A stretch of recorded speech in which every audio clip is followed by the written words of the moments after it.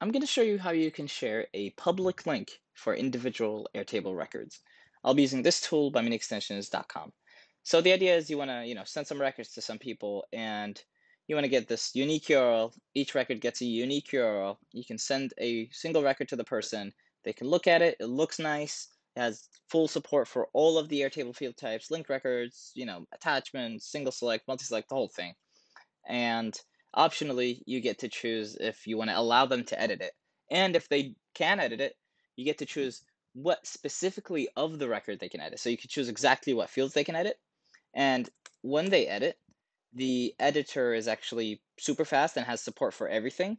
And as you can see, as soon as I clicked save, this got updated. So pretty much live editing, super fast, full support for all the Airtable field types. I'll show you how you would set this up now. So start by filling up your user API key and then select your base and then select your table. Then I'll choose the fields I'd like the users to be able to see. This can be a subset of my fields or all of them, up to us. In my case, I'm going to choose all the fields.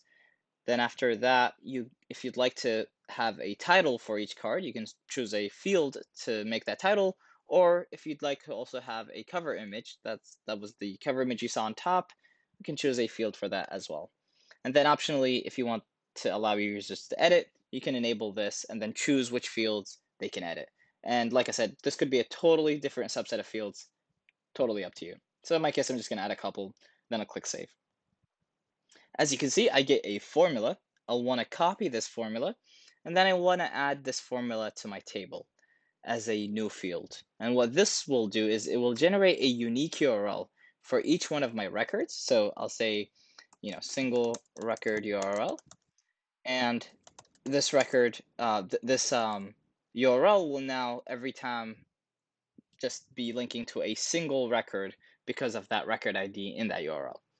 So as you can see, I can open this and I can, just open any of these and they'll show me that specific record.